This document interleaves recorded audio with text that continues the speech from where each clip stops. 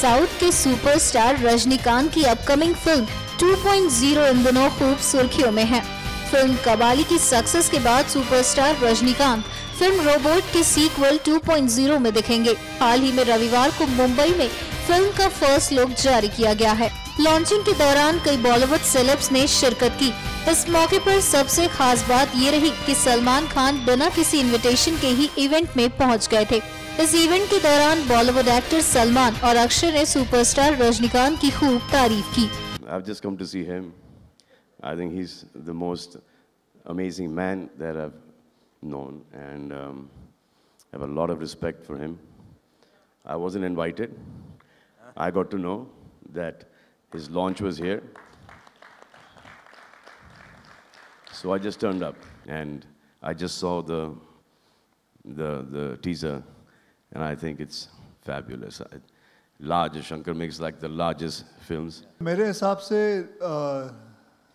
रजनी साहब सुपरस्टार नहीं हैं।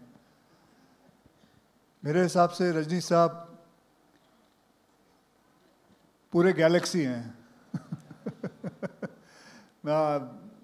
मैं इनका बहुत बड़ा फैन हूँ, और if anybody who has got in this industry swag, and that has always been him.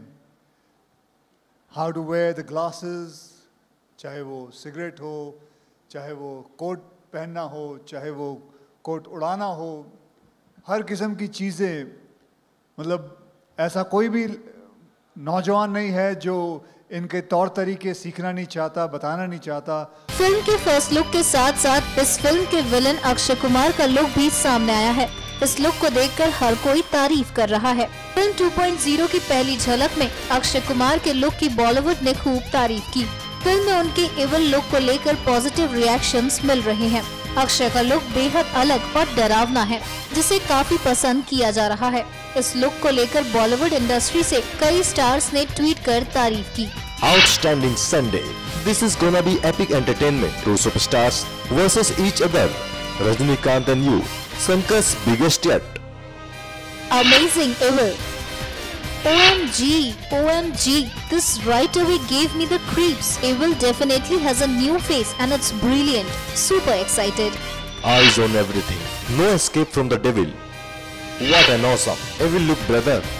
बता दें कि फिल्म का डायरेक्शन एस शंकर ने किया है। इसमें एमी जैक्सन, सुधांशु पांडे और आदिल हुसैन मुख्य भूमिकाओं में हैं।